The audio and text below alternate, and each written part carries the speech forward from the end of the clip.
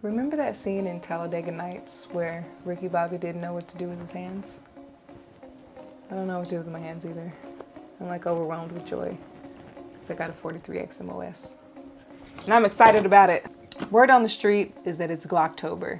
And as the proud new owner of a Glock 43X MOS, I'm not gonna lie, it feels pretty cool to be a part of this club. And it's not like over the years I was opposed to Glock. I didn't want to be labeled like a bandwagon fan, you know? So I just stuck to what I know until recently. I did like one search of the Glock 43X MOS, and then all of a sudden, every day that I logged in, my feed was inundated with videos showcasing this beautiful firearm. And then I bought it, so here we are. I debuted this firearm in the last video that I posted, which you can see here, where I showcase all the new holsters that I got, including this one, which is for the 43X MOS. But I didn't go into detail. I hadn't even shot it. And actually up until this point, I still have not shot this firearm. I'm planning to go to the range tomorrow. And I didn't do any unboxing or anything, so I figured today's as good a time as any. So let's see what's in the box. It is the 43X MOS edition. Now, one of the things that makes this different than the regular 43X is the fact that it's already cut for sights. You just have to remove this plate here, and then it's already ready for a weapon light. So you have this rail on the frame and you are good to go.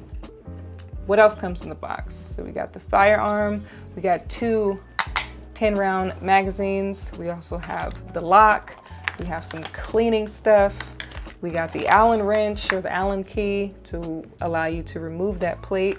And then of course we got the paperwork and the registration. But let's get down to the fun stuff. One of the first things that you should learn to do with any pistol that you purchase is learn how to field strip it. Field stripping is literally just learning how to disassemble it and then reassemble it. You'll want to know how to do that for a number of reasons. Obviously to clean it, when you are replacing parts or upgrading parts, and then just figuring out like any malfunctions that it may have. You don't have to be a gunsmith, but it's important to know how to take your firearm apart and just learn the basic functions of what it is that you're holding to, you know, potentially protect your life one day. It's super simple. While I'm talking about simplicity, outside of not wanting to be a bandwagon fan, I think the simplicity of these firearms is kind of what deterred me from them. Like early on, before I matured, you know, in my 2A journey, I wanted the coolest looking gun. I wanted all the little, you know, serrated slides and like just an aggressive looking firearm. And as I've matured, I find myself gravitating towards simplicity. Simplicity in design, simplicity in how it just looks, simplicity in its function.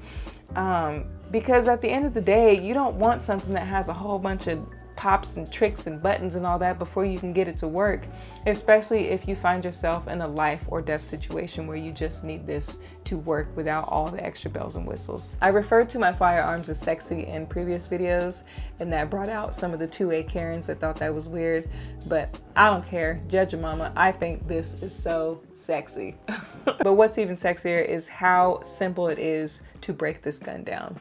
So what you're going to do, let's pretend like this is just a fully assembled firearm and you are needing to do this for the first time. So what you're going to do is pick this up, make sure it's pointed in a safe direction. You're going to drop the magazine, make sure that there's nothing in the barrel. You're going to pull the trigger, making sure obviously you're still pointed in a safe direction. And now you're ready to go.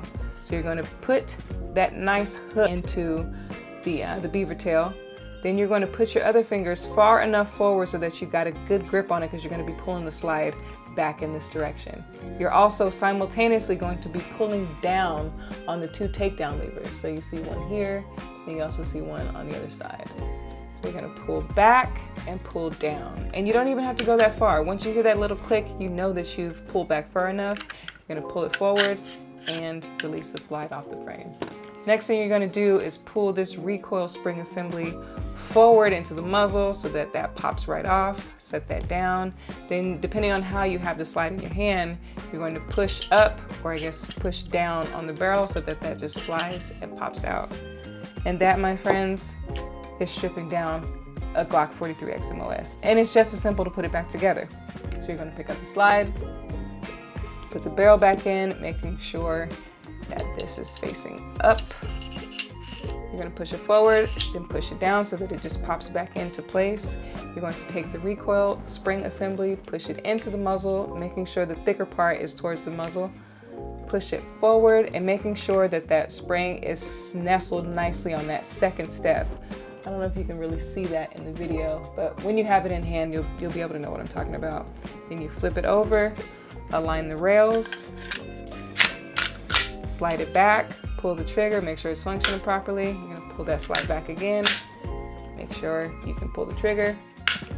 And that, my friends, is how you field strip a Glock 43X MOS. I have quite a few things that I plan to do with this here firearm. I might already have the sight and I might already have the weapon light, but you're gonna have to come back to my channel to get that content. Till next time, happy Glocktober.